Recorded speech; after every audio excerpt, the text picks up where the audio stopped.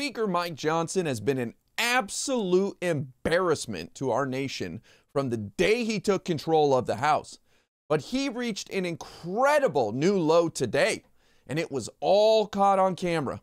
Mike Johnson's hypocrisy was on full display when he attended Donald Trump's criminal trial in New York City this morning. We've seen a parade of supporters making their way to the Manhattan courthouse where Trump's trial is playing out. Yesterday, it was two Republican senators jockeying for his vice president pick or a cabinet position. A familiar pattern has emerged with these surrogates for the Trump campaign being used by Trump to circumvent his gag order. They say what Donald Trump's gag order prevents him from saying. This includes attacks on witnesses, jurors, and even the judge's family.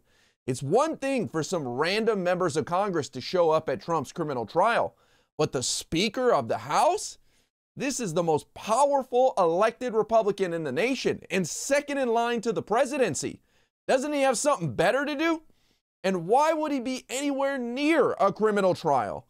How is this not interference in our criminal justice system? But the cameras were rolling and caught the exact moment when Mike Johnson proved to everybody that he is merely a support player in the Donald Trump universe. Watch this clip showing Donald Trump walking to the courtroom after speaking to the press before the trial resumed today. Keep an eye on Mike Johnson in the background. It's a scam. It's election interference at a level that's never taken place before. And now, if you don't mind, I'm going to go into the icebox and sit for a long time. Thank you very much. Mr. Trump, will you testify? Mr. Trump, what can we expect from Cox? Mr. Trump, how is the judge making money off this case?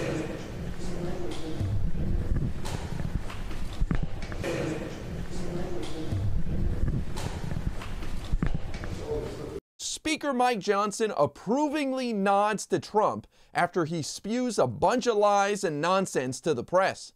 Walking behind him into the courtroom is so embarrassing.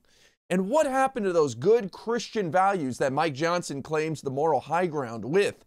This is a man who says he's a true believer and likes to lecture the rest of us. But now he's attending the criminal trial of a man who's accused of cheating on his wife and then broke the law to cover it up with a web of lies? Willie Geist of MSNBC broke it down well this morning. Check this out. We should also remind people that when asked for his worldview, when Mike Johnson became Speaker of the House, nobody knew anything about him. He said, "You want to know my worldview? Go read the Bible. That's what I stand for." And now today, Joe, he's down at the courthouse in Lower Manhattan defending the guy who's on trial for allegedly paying off a porn star for the alleged affair he had while his wife was home with their infant son. Like all the other stooges who have come to support Donald Trump at his criminal trial, Mike Johnson used a break in the trial to speak with the press.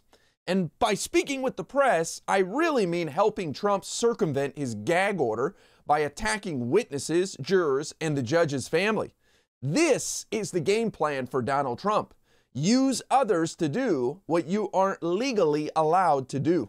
What we've got here is a partisan Democrat district attorney.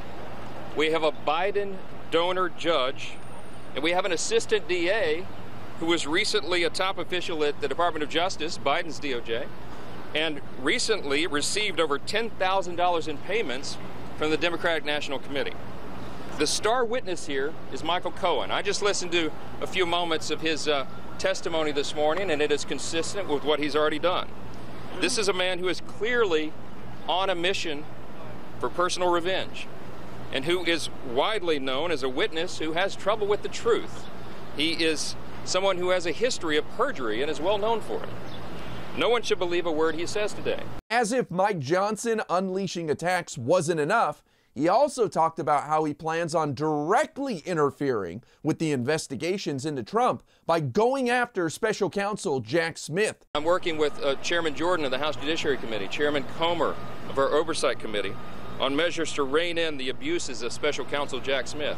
Republicans are going to try to defund the special counsel's office as a way of stopping justice from happening. It won't work, but I guarantee the GOP will try to use this as a negotiation tactic when putting together the next budget or attaching it to any must-pass bills that could come up. And of course, when Mike Johnson was done interfering with the criminal case, he refused to take any questions from reporters. Again, I came here again today on my own to support President Trump because I am one of hundreds of millions of people and one citizen who is deeply concerned about this. So I'm glad to be here. Thank you. Speaker Mike Johnson sunk to a new low today by supporting criminal defendant Donald Trump at his New York trial. I can't wait to see who else shows their true colors and comes groveling at the feet of Donald Trump. Hopefully, this trial wraps up soon and Donald Trump is held accountable for his crimes.